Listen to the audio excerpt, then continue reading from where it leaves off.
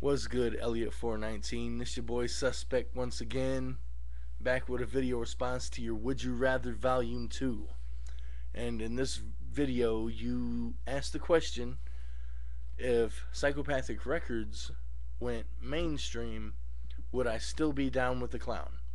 And that's a pretty simple answer to me because I'm a juggalo, okay? I'm gonna always be a juggalo, regardless of whether Psychopathic Records went mainstream or not. For the simple fact that you don't have to listen to Psychopathic Records to be a juggalo.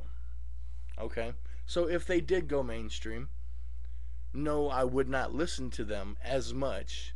I would still check them out because some mainstream stuff is okay. And I mean, if I like what they do in the mainstream, then yeah, I would listen to them. But it just depends if I like it or not. It's not that I hate all mainstream music. It's just right now the mainstream sucks ass. So, uh, but yeah, I will always be a juggalo. I will always have juggalo family, regardless. If fucking Psychopathic Records ceased to exist, I would still be a juggalo, and I would still have juggalo family.